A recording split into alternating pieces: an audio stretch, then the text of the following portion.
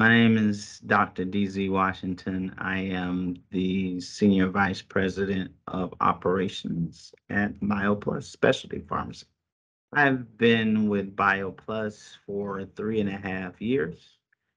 I oversee components of the operation related to patient support and retention. And so once the patient is onboarded, it's my job to make sure they stay on board with us, stay happy.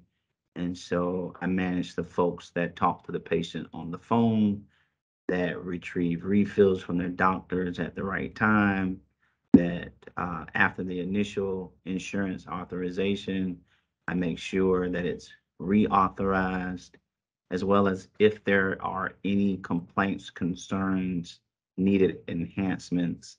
I work with other leaders to make sure those things happen so we can keep all of our patients both compliant, persistent over time, but happy with our service as well. I've been a pharmacist for 23 years.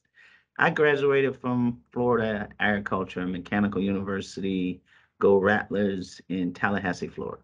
I chose pharmacy as a career path, really on accident. I was preparing for college, wasn't sure what I wanted to do. I was pretty good at a lot of things. One of my teachers, who was a mentor, Mr. Vitter, told me to take the ASVAB, which is the Armed Service Vocational Aptitude Battery Test. And he said, that'll tell you what you're good at and that'll help narrow down the choices. I took the ASVAB. It said I was good at like a lot of stuff, so that didn't help. And a friend of the family was over. We were talking about it one time, and he looks at me, says, "Son, you're losing your hair. You're gonna be bald. Probably get a pot belly. You look like a pharmacist. You should be a pharmacist."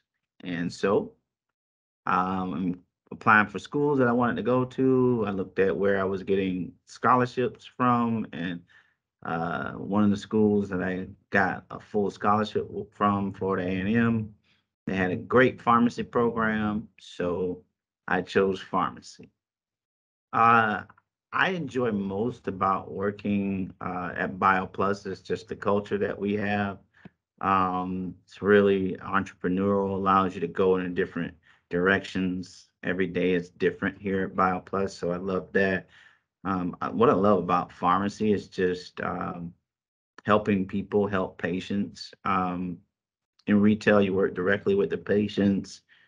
In this role, I really work with the agents, the soups managers, all those folks who help serve the patient more directly. And so there's a lot of personal reward comes from when you help a patient get their medication, solve an issue. But I like to work on the development side with people. And so I try to work with them so they can get that reward. So I benefit indirectly from the impact we have on patients, but what's my biggest joy is just to help people grow, potentially become leaders, fulfill their passions. Those things are what make me excited about coming to work every day. The most challenging thing about the job is just the landscape. I mean, our healthcare system is in flux. The payers, the insurance system is in need of a massive overhaul. Rise in drug prices, increased cost share for patients, um, the expense of the medication, cost of living is going up, chance of living is going down, and it's just a challenge uh, in helping folks navigate through that system. And so, just fighting against that and doing the very best that we can is probably overall most the most difficult thing. No specific item, but just that landscape makes it very challenging. My proudest moment as a pharmacist was probably when uh, I got named to be Mr. October. Uh, and what that was is that there was a Aetna used to do a calendar each year honoring pharmacists and other healthcare professionals, and it was particularly centered around African American pioneers. And so several years back, I was Mr. October for Aetna's pharmacist calendar.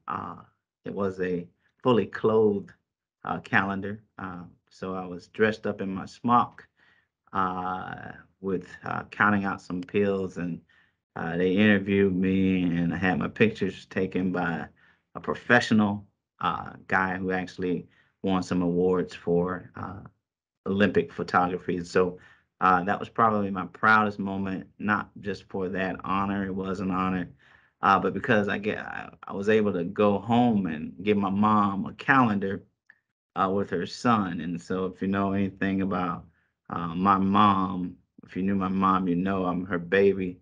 I'm the youngest. I'm the only boy, and so uh, it was a big deal that her son was featured.